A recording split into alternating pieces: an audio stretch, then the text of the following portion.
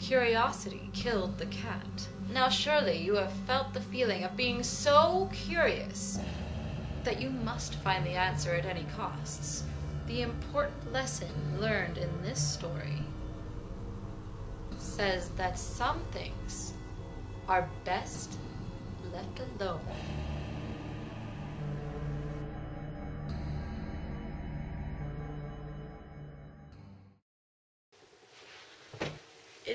Is this a good spot? Yeah. Oh, yeah. Wherever you feel comfortable. Okay. I think I'm ready then. Great. Let's get started. I don't really know where to start.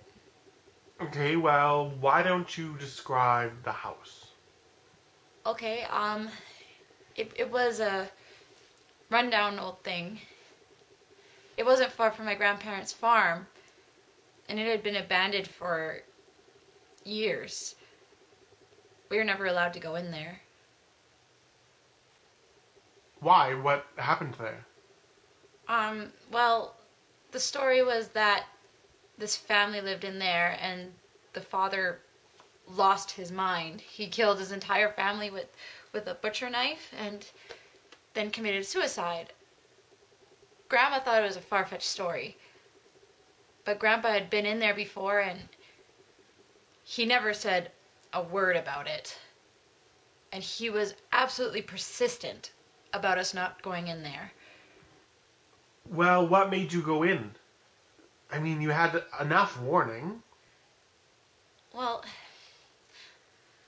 I know I wasn't supposed to, but it was childish curiosity, I suppose. What happened in there?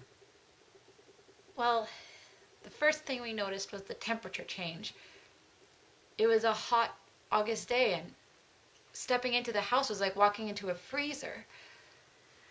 And as decrepit as it was on the outside, it was 10 times worse on the inside.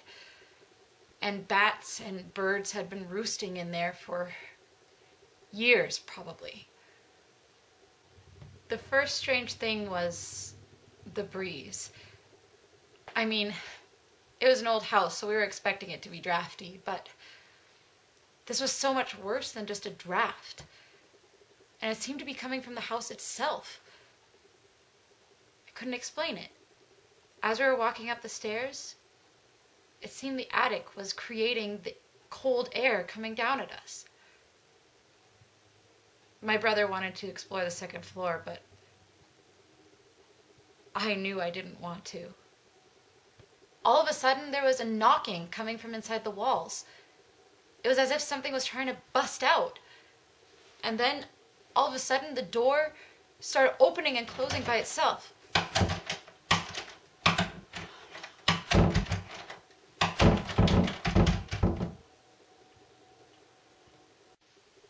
Did you see that? I didn't if you didn't. Okay, well, maybe we should finish for the night. No! We need to finish what we started. Okay, so the door was opening and closing. And then it stopped.